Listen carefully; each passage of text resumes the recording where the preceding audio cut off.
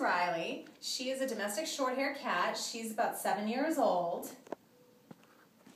She's pleasantly plump. It's not her fault. She just likes food. She's been at the shelter with us for quite a while. She just needs a house where there are no other cats and where somebody's home to pay attention to her and kind of willing to let her be a cat. She really likes human attention. She's not really a lap cat, but she does like to be next to you, and she does like to be aware of what her people are doing. She loves looking in the windows, and she really is very interactive. So you can tell she doesn't really have a preference over who pets her. She's willing to go to strangers.